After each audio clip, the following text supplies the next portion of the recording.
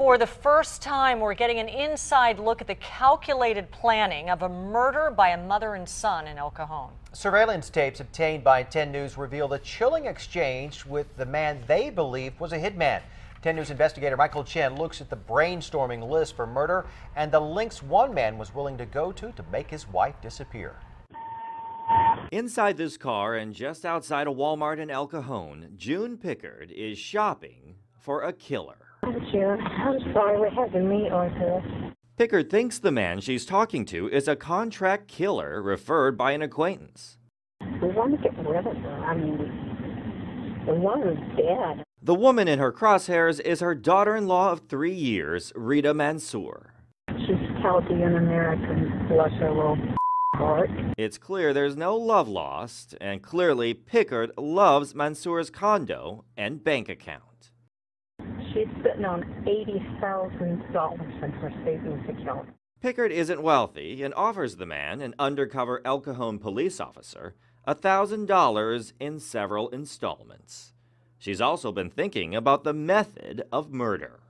If we tried to strangle the choker, we'd have our handprints all over her. We was originally thinking maybe something in the radiator and make it blow up. At one point in this parking lot, the question came up, what should be retrieved from the body once the murder happened? The answer was a bank card. All we would need is that one VA card back. The rest of them, take them, run them out to the max. Pickard is giddy with anticipation, and several days later, she and her son, Richard Noble, Mom, I love you, but can I say something? Meet with the supposed hitman to talk about how to get away with murder. If I was walking her to the car and we got jumped, I'm willing to take collateral injuries. Pickard has already hinted she wouldn't mind if Mansour just vanished.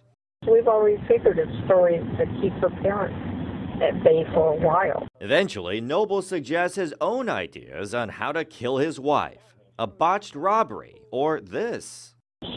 Middle Eastern, and race crimes happen. Later, in a jailhouse interview, he seemed to blame his mother. I was stupid enough to follow someone else